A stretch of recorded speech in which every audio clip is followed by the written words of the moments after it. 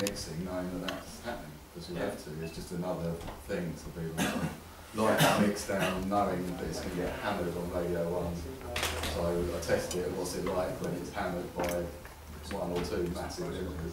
I can imagine what will happen is you end up making mixers to say dynamic range 8 or something like that. So you won't go for those final 4 dBs, you'll leave another 4 dBs worth of drums headroom in there, and that will be your final mix. You may then squash it a little bit further for a club. Yeah, it's kind of like we used to do that sort. Yeah, kind of thing. So we're drawing back from the brink. I don't think you should change your style of music or Skrillex's style of music, because that's a sound, isn't it? Yeah, because I think that like, when I apply, if I was to heavily limit a track, I do it as an artistic choice, not as a choice in a loudness. Or like I want it to be loud and everything. Yeah.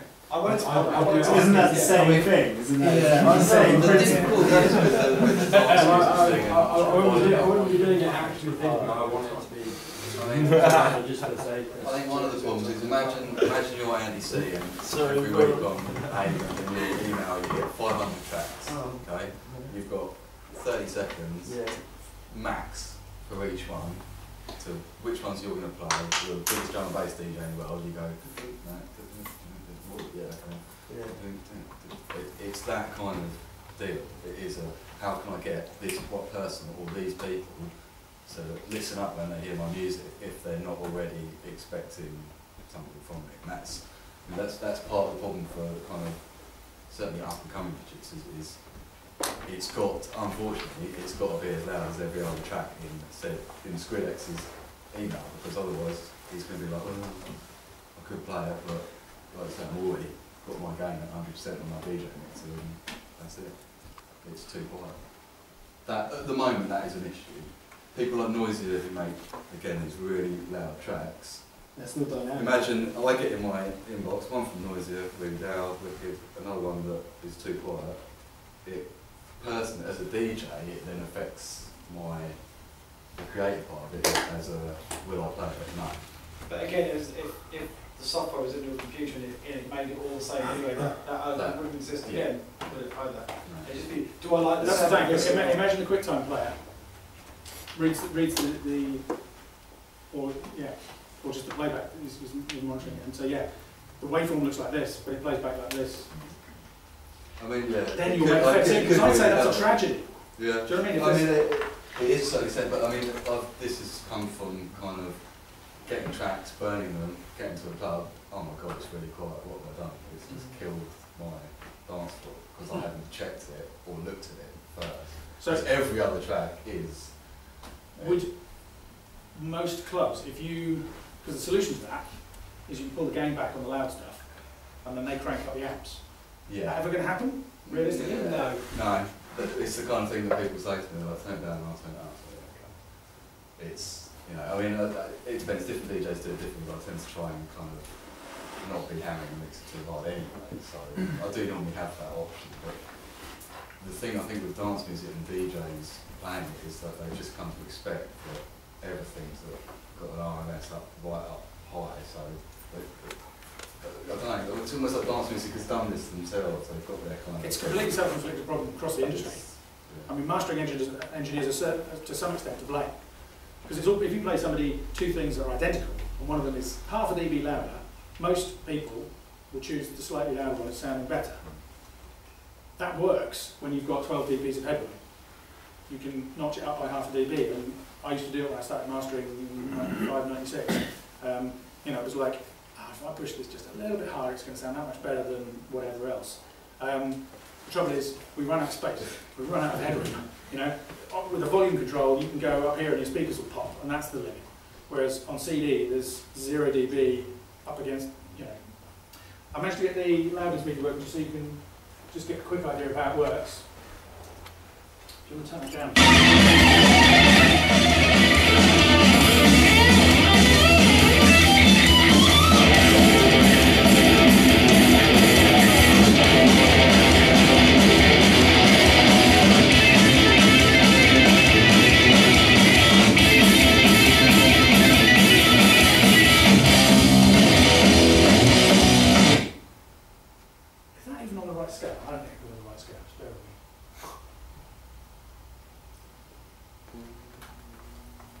I mean, you can see where the CD is there. Flat. Nothing at all. Oh, I know what's missing. I need to tick that box. That is just like a thrashy section though. Oh yeah, no, I mean it's That's like a really pony.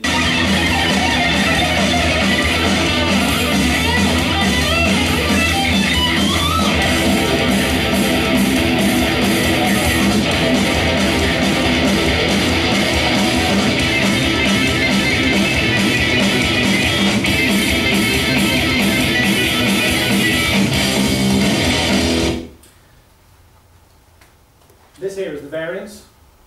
Oh, it's smart. Yeah. You can see there's a tiny amount of variation in the loudness. I mean, it is a very thrashy section, everything's very full on it. CD, there's nothing there. Yeah? You can see that. But this is how, so that shows that my ears agree with the meter. This new standard, this LU, the only reason that that pokes up a bit higher is that there's more variety, so that on average the louder peaks are going up. And I think you'd agree that the playback there is quite consistent. I'll show you another couple of the examples.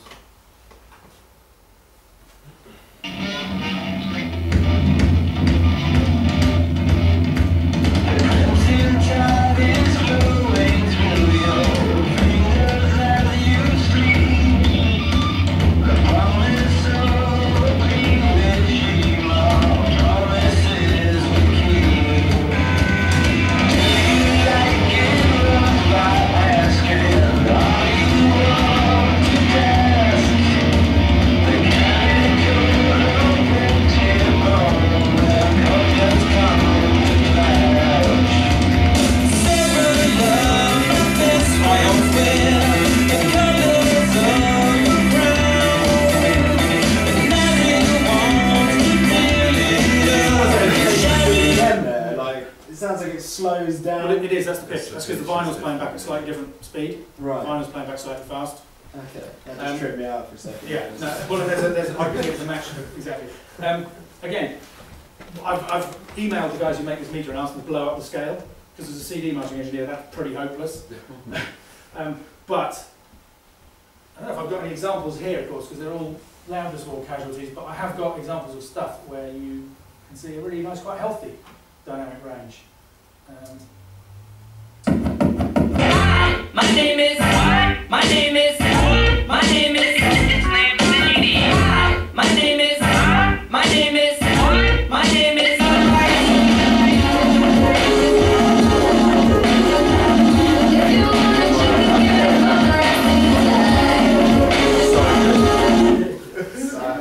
Okay.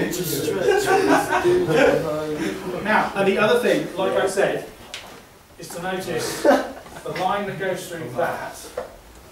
Oh, the pen's not drawing quite well onto it. Try that again. Yeah, can you put the rubber down? Sorry, Mr. Boss. So he hasn't even.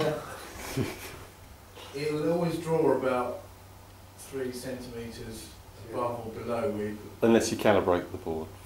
Even then. Really? Now, Okay. here we go. No wonder I can't do it. See that? That's more or less the average level of the M&M. That's more or less there. That's the loudest meter reading for Kanye.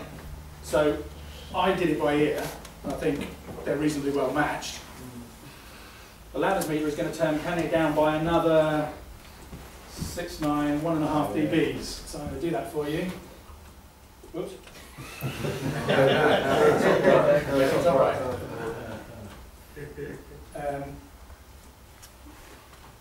So that's -4, go down to -5.5.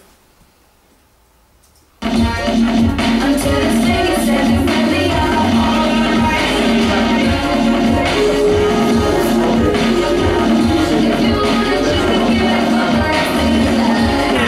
My name is.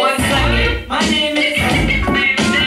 Hi kids, do you like violence? Wanna see me stick 9-inch nails to each one of my eyelids? Wanna copy me and do exactly like I did? Try sit and get fucked up worse than my life is? My brain's dead weight, I'm trying to get my head straight, but I can't figure out which grade. I'm headed on, I'm almost there. I'm on my way, headed upstairs. That, ladies and gentlemen, is the future. I'm afraid. It's just a bad song as well. I mean, It's an extreme example. difference there is one's mixed by Dre really well, and one's not mixed very well. I mean, can I just say from But let's do the Skrillex, because we all agree that Skrillex is top. In terms of being loud. From my point of view, I just say that we play with dynamics and the lack of it to purely trying to make stuff sound good, whereas these don't sound good. The G-Flex one doesn't sound good. I don't know why it makes it like that anyway.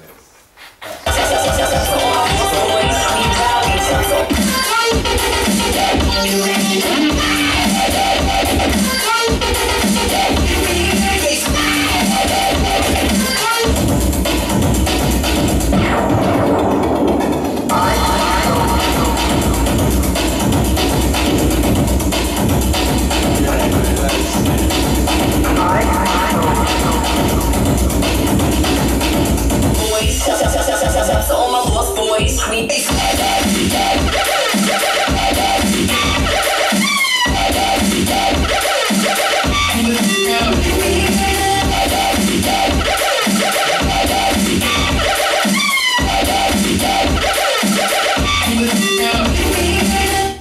That's harder. That is so I reckon that's probably. I mean, there's a big difference. Some of his tones are ridiculous, man. It's dialed up modem. Sped up. I don't know, what do we think? Where do we think the average level of the chems is? Is it any lower than Skrillex, or is that a decent level match? I'm not sure where the changes are. Yeah. That's one of the things about level matching dynamic versus crushed stuff is. Crushed stuff. I'm just wondering whether I can... No, I think we've done enough. Maybe when we get in the studio we could have a go at putting some EQ on the chems to get the frequency balance closer, or maybe roll a little bit out of Skrillex. Okay. To take out that really low sub stuff that I'm talking about, so you don't hear, and that might be interesting for people to hear as well. One interesting side effect of that is you'll see the dynamics on this go up. Right. But we'll come to that later. Okay. There you go, that's kind of it. I've said my piece. Do what you will with it. Head over to the website, enter the competition.